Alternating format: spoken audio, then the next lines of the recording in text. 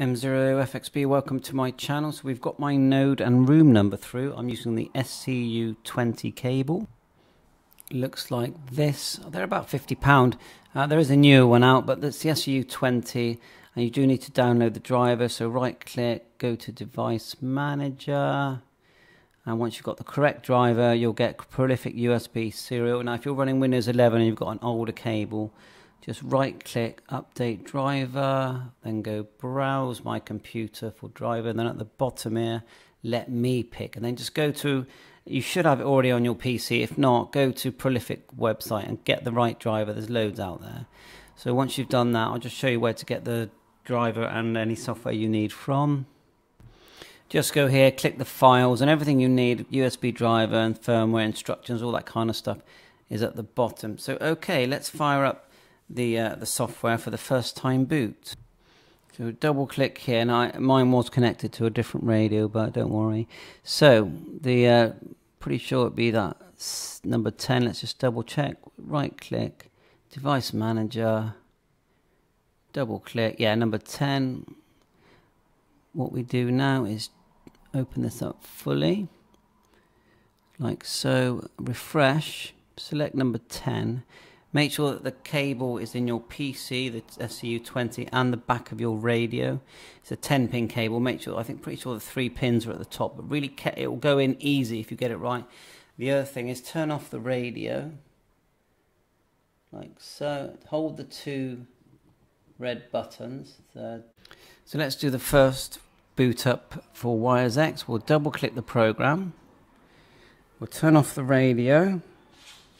We'll hold down the 2 red buttons and turn it on, get us into YAESU mode. No, you've got to hold them quite firm, but not too firm. So GM, DX, and then turn on.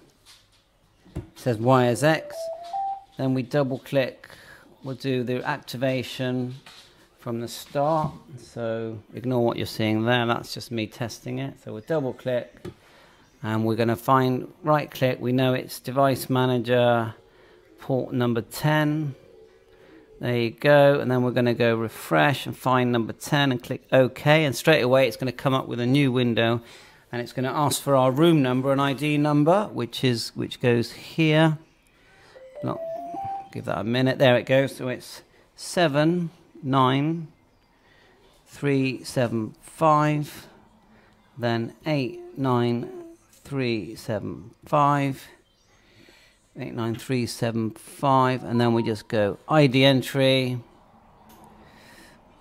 click OK, and then we're into the system, and that's it. When it populates, what you're going to see is here is all in this section. Here is the users, and the bottom section are the rooms.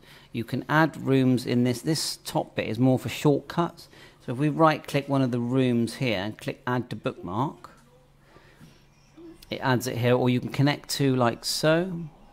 Just click connect to, and then there's one of my favorites, 21080, that's America link. We'll go straight in there, and you can see the QSL card where you can add a photograph, and you'll hear the audio coming through this on the radio. And it's an excellent system. Now don't forget, this is just the SCU20 cable, it's not HRI, so it's digital connections. But it's really good. There's so much you can do with it. So there you are. I just thought I'd show you how to get this up and running. And go far. You've got transceiver settings here. There's transceiver settings. You can change the power. Now if you want to go into access mode, you just push.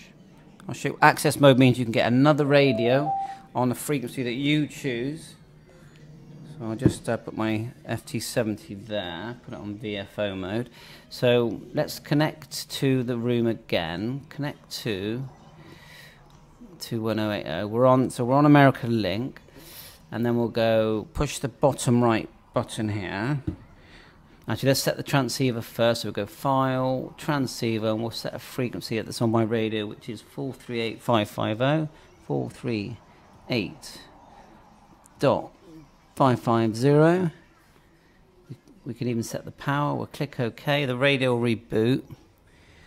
But on the screen, when I push this button here on the right, that's the bottom right button, it now shows that frequency of 438.550. We can connect to America link. So now, if I get my handheld, everything's, you should be able to see that, everything's now coming out of my handheld, and I can communicate TX and RX using the handheld, walk around the house.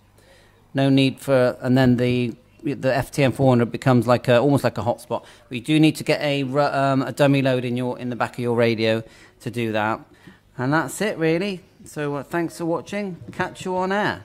Bye for now.